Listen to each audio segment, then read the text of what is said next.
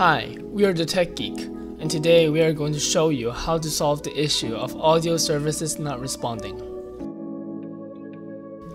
In this video, we are going to show you 4 ways to solve this problem. Before we get started, be sure to like and subscribe to our channel, and comment down below what problem should we solve next. The first method is restarting your services. The first step is to open up your search bar and then type in services and launch the service manager. Locate the service Windows Audio and make sure the status is running and automatic. If it's not, double click and choose the startup type to be automatic. Click OK to confirm. Next, locate the service's Windows Audio Endpoint Builder and repeat the process.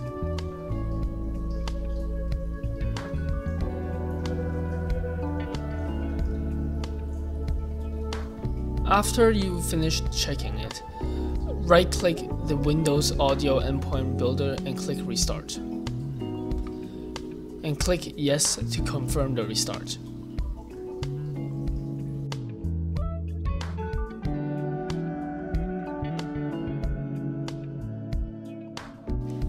After the services has been restarted, check if the following services are running and are automatic. The first one is called DCOM Server Process Launcher.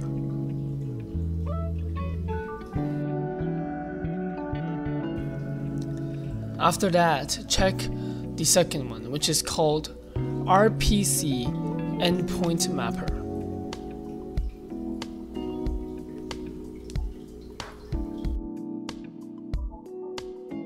The final and last one is called Remote Procedure Call, RPC.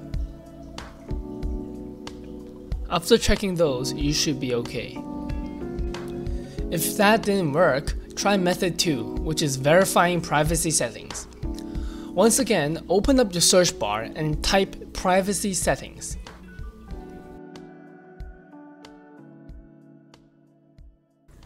Then scroll down on the left bar and locate microphone. Then make sure you have allowed apps to access your microphone. If that is on, you should be okay. If that still didn't work for you, try method 3, which is reinstalling the audio device driver. As usual, open up your search bar and type in Device Manager.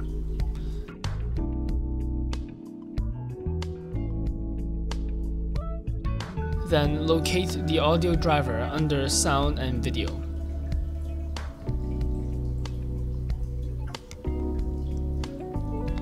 After you have located it, right-click it and uninstall device. Click Uninstall once more to confirm the action. After you have uninstalled the device, you need to restart your computer. After your restart, find the device manager again by using the search bar, and your audio driver should have automatically reinstalled.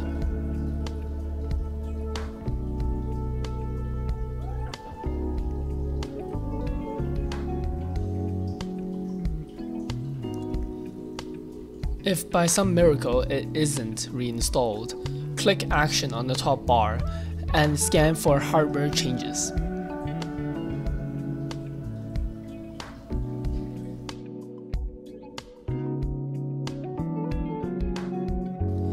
If that still didn't work, use the last method, which is using the command line. Again, open up the search bar and type CMD and right-click the command prompt to run it as an administrator.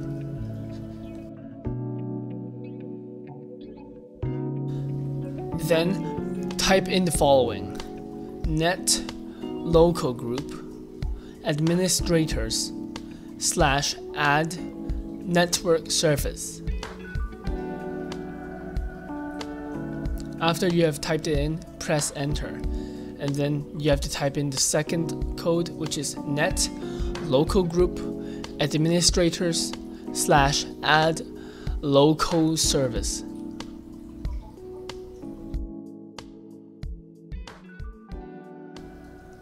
After that, your problems should be fixed.